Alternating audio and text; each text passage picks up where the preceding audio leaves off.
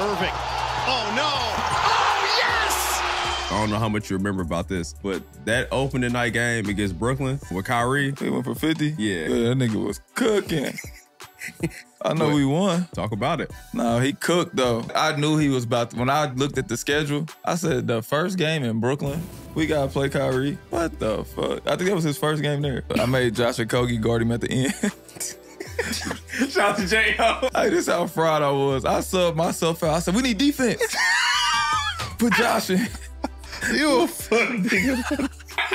First game. He already got 50. He was killing. And he was trying to get the game winner, too. I'm like, they need defense. Get Josh in there. I sat on the sideline. He missed it.